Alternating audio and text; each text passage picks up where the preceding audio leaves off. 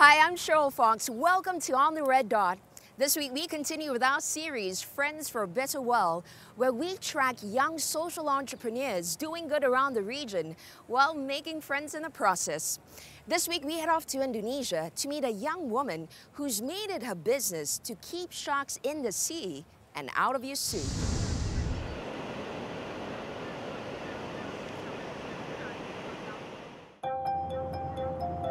4 p.m. Kathy Shi is on a plane to Lombok, Indonesia.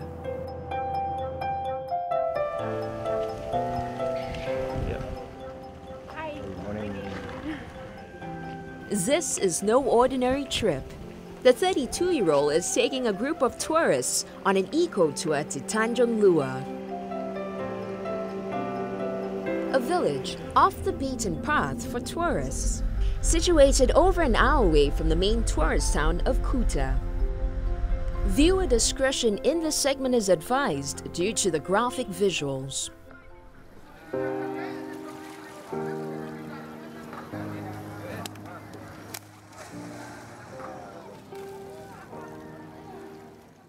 I heard about Tanjung Lua before I came to Tanjung Lua, but actually seeing it for yourself, like sharks being brought in and sharks being cut up and all the bloody innards of sharks just laid out like that, it was just... I don't think horrifying even justifies the feeling, but it's like I intellectually told myself that when I first come down, I cannot show emotions because it's about wanting to make friends with the people here. But it was really hard when you are put face to face with all the shark carcasses. So I think I was just shocked. I was in shock at first, and then I just stood away. I just went to a corner and I just broke down. Tanjung Lua is the largest shark fishery in Lombok Island. Indonesia is the largest shark catching country, contributing to 13% of the world's catch. This according to the United Nations Food and Agriculture Organization review in 2011. Heartbroken, Kathy decided that something must be done to divert shark fishermen away from the trade.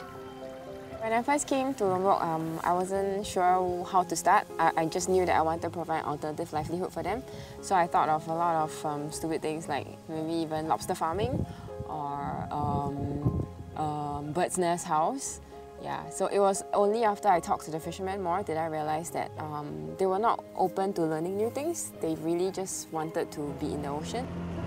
So Kathy made friends with the fishermen and persuaded them to show off their beautiful hometown as boat guides instead. The history teacher of 7 years resigned from a job and started a social enterprise, the Dorsal Effect, 2 years ago. Today, she's bringing a group of tourists on a full-day treat, visiting Tanjung Lua's beautiful snorkeling sites and savoring its lush landscapes. It's a boon for the boat guides who used to hunt for sharks. Typically, the shark fishermen will go out to sea for about 14 to 20 days, sometimes a bit longer, to try to hunt. But before they even start catching sharks, they go into debt because they have to prepare their supplies for the boat and food and fuel and stuff. Yeah, so if they are lucky, they manage to catch anything. They come back with a good catch. They can make maybe about 80 to 100 USD for that one trip of a good catch. But when there's no catch, the fishermen end up in debt. Shark fishing is dangerous for the fishermen because they tend to sometimes go to areas that are protected, like they breach certain areas that are marine protected areas, and if they get caught, they are actually locked up and they're not allowed to take their boats back. So it's a very scary trade for them when they get caught. That happens because fishermen are increasingly driven further out to sea as the shark population dwindles, making the situation worse are the month-long trips out to the ocean, which poses unpredictable risks. There was once a fisherman shared also about how his boat was out in the middle of the ocean and then his engine died, so they were stranded at sea for many days before somebody came to rescue them. So that was a very traumatizing experience for him. That's why some fishermen welcome Kathy's idea of becoming a boat tour guide, which leaves them with more time to spend with their families at home. Lui anano, kru yang munta papa tak mau. Amun dia ja nyarean le bale daripada ente lalu mancing gluyun dong. Di tau tindo di perahu, te kosak cumba goyang. Kathy charges $150 Singapore dollars per head for a full-day boat tour, with a minimum of 4 persons per tour. Of the amount collected, $150 goes to the fishermen. Another $150 goes to transport expenses, leaving the rest to cover her personal accommodation, food, and flight expenses, which typically costs 400 Singapore dollars. The business idea won her 10,000 Singapore dollars in seed fund from the Young Social Entrepreneurs or YC program hosted by the Singapore International Foundation last year, a program that helped her meet like-minded people to share her journey with. For the fishermen, hosting boat tours is a lucrative alternative to shark fishing. $150 all in a day's work, compared to the same amount that they would get after a month-long fishing trip. There is one caveat though, there are not enough tourists. Kathy gets 5 boat tours on a good month, none on others. That's why she's only converted 2 fishermen so far. According to a local NGO, some 26 shark fishing boats still operate from Tanjung Lua. There's so many challenges, but I think the recurring one that keeps hitting me is how do I go on if not enough people come and finances become a problem and an issue. That's not the only issue that Kathy's facing. Greater problems lie ahead. But for Kathy, there's no turning back from the work that she's found the calling for.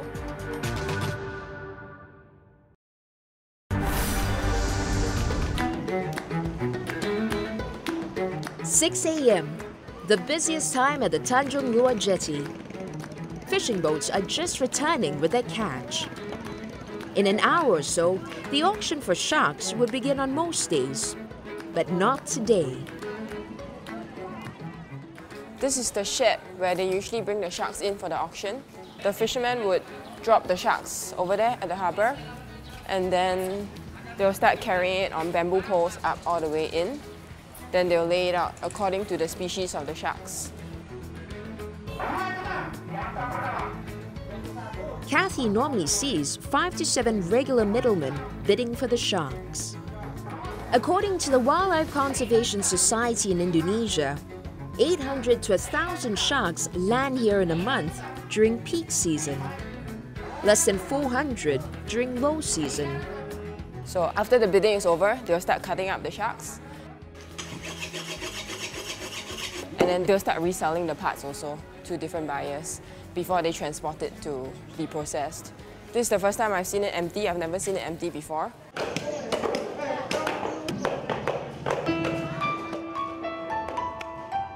Normally, the first thing you would notice when you enter this place is the stench of death.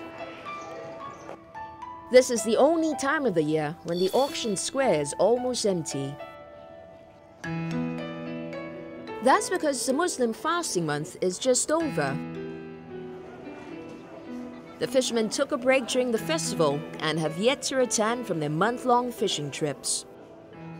1 manta ray and a few small sharks, the sum total of today's catch. The bidders are not thrilled. No sharks means no business and no profits. Only sharks more than 1 meter in length are valuable enough to be auctioned. So the catch was unceremoniously hauled off to a nearby processing plant. The meat is made into satay. Low-quality skin is fried and sold as crackers. But these make for small revenue. The real money rakers are manta gills and shark's fin, of course, which are exported to countries like Singapore. Kalau untuk kulit pari ataupun hiu yang besar itu biasanya digunakan untuk bahan kerajinan, bahan-bahan untuk pembuatan dompet, pembuatan sepatu, dan juga ikat pinggang. Untuk jenis kulit pari ini yang lebih mahal harganya karena dia memiliki corak yang lebih bagus di sini. For Kathy, it's a relief today not to endure the sight of lifeless sharks and rays hauled in by the dozens. For her, having no beautiful sharks or rays left to dive with in 10 years is too much to bear. The first time I saw a whale shark, so it was really magical an experience to actually see something so magnificent in the water with somebody so dear to me. And it hit me like in the sense that what if I live in a world where children don't get to see sharks in the oceans anymore? It'd be really sad if the only way they can see sharks is in aquariums. So that hit me out like, no, cannot, must do something about it. What kind of sharks do you know? Like, do you know that? So she did. Kathy volunteers with Shark Savers, an NGO dedicated to saving sharks and mantas. Twice a month, she visits schools to give talks on shark conservation. But raising awareness isn't enough. She wanted to do something to curb the supply of sharks. That's why Dorsal Effect was born. I think my parents were initially shocked, and I really don't blame them because I guess all parents worry about you first. But over time, maybe they see that I really want to do this, even though it's not raking in profits yet. But yeah, I don't know. I guess parents know you best as well, so they know that I'm not going to give this up anytime soon. So we just don't talk about it anymore.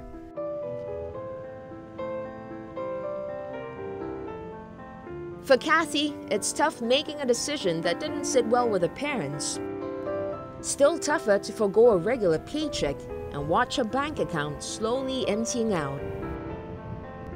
Without the necessary volume, she makes a loss on each tour, forking out some 400 Singapore dollars whenever she flies to Lombok to personally host her clients.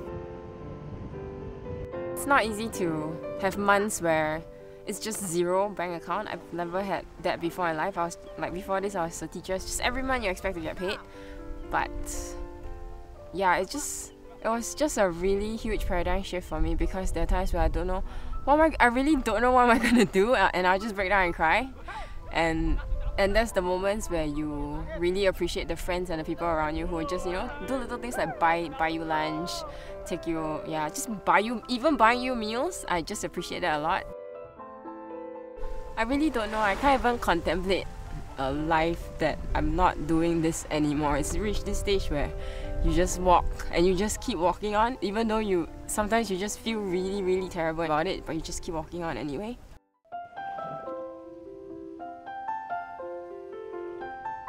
Sustainability seems to be out of her grasp at the moment, but it's not her biggest bugbear.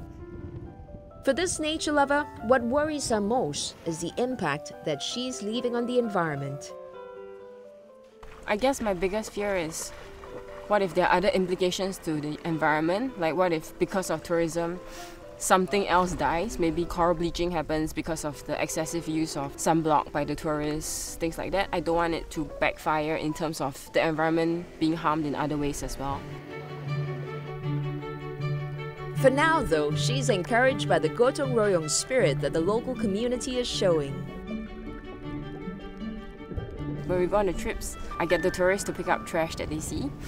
It's really heartening when you start seeing the fishermen also starting to pick up the trash. Like they get interested, they get curious, and they see why we're doing it, and they start doing it as well. I think that's the best kind of education. It's not about telling them what to do, but it's them seeing you doing it, and they do it too. Okay, we're trying to sea stars back into the water so they don't dry up. But the sea stars are very resilient. Even if they lose a leg, they'll grow it back.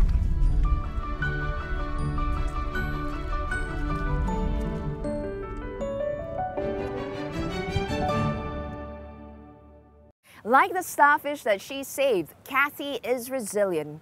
She's made friends with the local conservationists and she's collaborating with them to propose an ecotourism model to the local government.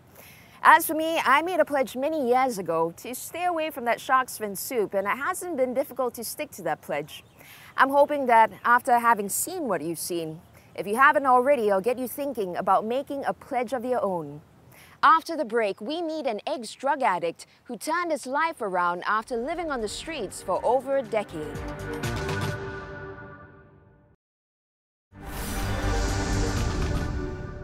stretching out on a concrete bed, drinking alcohol to while away time. This was Taufik's life 18 years ago. And he wasn't alone. According to Indonesia's Ministry of Home Affairs, 94,000 vulnerable youths call the streets home. The reason? Poverty. Saya anak kedua dari 8 bersaudara, jadi 9 anak. Jadi, gitu. Pekerjaan bapak saya pedagang, kemungkinan penghasilan bapak saya cukuplah untuk makan aja mungkin. Karena untuk biaya sekolah pun jauh, sangat jauh. Thus began his nomadic life. Taufik left school at 14 to look for a job after the 1997 financial crisis. But that didn't end well. Instead of contributing to the family income, he fell into wayward company and got hooked on drugs. Kadang dalam satu malam tuh 4 dimensi bisa sekaligus dipakai. Dan pernah parahnya lagi itu nyaris apa ya? Jadi jantung tuh cepat terus kayak mau pecah dan saya udah nggak bisa apa-apa itu. Udah nggak bisa ngapa-ngapain. Alhamdulillah masih diberi di umur panjang ya. Without much of an education, Taufik would earn 20,000 rupiah a day selling drinks by the roadside. That's 2 Singapore dollars, hardly enough to sustain his habits.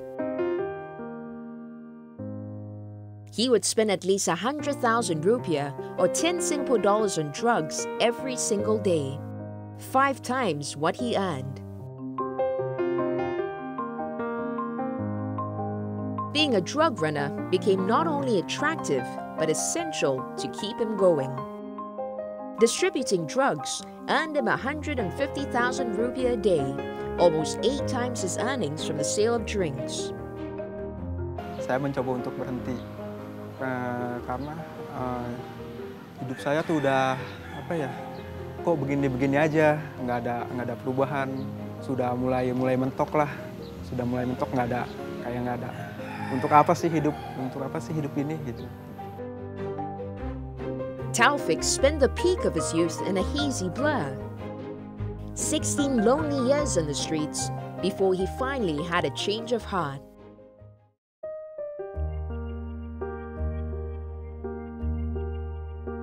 Thanks to his brother who cajoled him and offered a way out at the learning farm.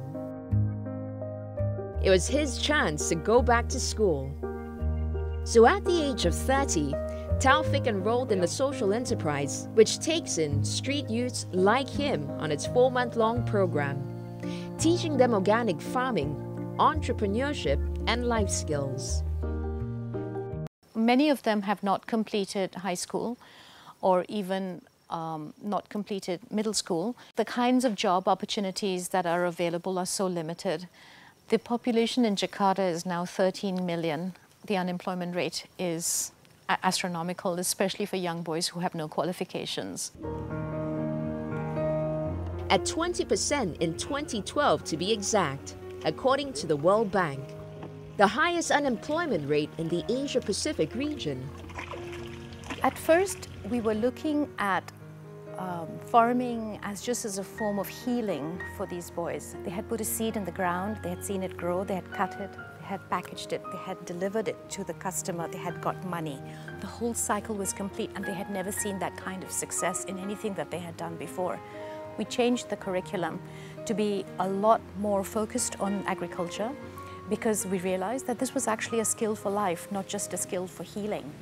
Kegiatan saya selama di dairy farm, tiap pagi memberi pakan domba ini, dan seminggu sekali saya membersihkan kotorannya dan urinnya.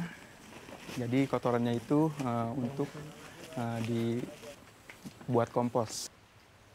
The strength of our curriculum right now is how we look at hands, head and heart. The hands is the agricultural part of it.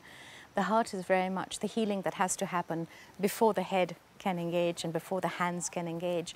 And we work a lot with therapy and working through all the problems that these kids come in with. Taufik graduated from the Learning Farm in 2012. He now works at an organic farm and a shelter for stray cats, a job that he got thanks to a recommendation from a fellow alumnus, Rezki.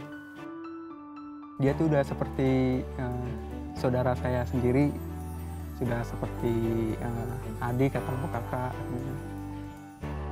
Taufik applies his organic farming skills here. He's picked up new skills on the job as well, nursing the stray cats that the farm adopts. Ini kucing namanya Grace, itu tertabrak oleh motor. Jadi makanya kakinya, karena kakinya rusak ya, jadi dia diamputasi. Masih banyak juga godaan-godaan dari teman-teman yang masih mengajak saya untuk pakai lagi gitu, untuk nongkrong-nongkrong lagi. Ya, tapi juga saya kan menolaknya juga secara halus, secara baik-baik ke mereka, memberi pengertian juga ke mereka gitu. Terus tentang masalah ekonomi juga mempengaruhi juga sih ya. Indeed, he's changed the economic situation of his family. He now has a roof over his head and earns 170 Singapore dollars a month, enough to cover his personal expenses and give to his mother and siblings. He also saves at least 10 Singapore dollars a month, closing a chapter from his past when he spent every single cent he made. Kalau saya tidak ke Learning Farm, tidak masuk ke Learning Farm, tidak mengikuti programnya, mungkin saat ini saya nggak di sini, mungkin saya di dalam kubur mungkin ya. Bisa mungkin saya overdosis atau saya depresi. Thanks to donations from companies and individuals, the Learning Farm still operates today, with the sale of its produce only covering 40% of its cost. I hope you've been inspired by our social entrepreneurs and their stories. If you'd like to relive this week's episode or catch any of our previous shows, just head over to these websites and you'll be able to watch it online. And for a whole lot more on our show, just head over to our Facebook page in the meantime. Till we meet again next week, I'm Cheryl Fox. Take care.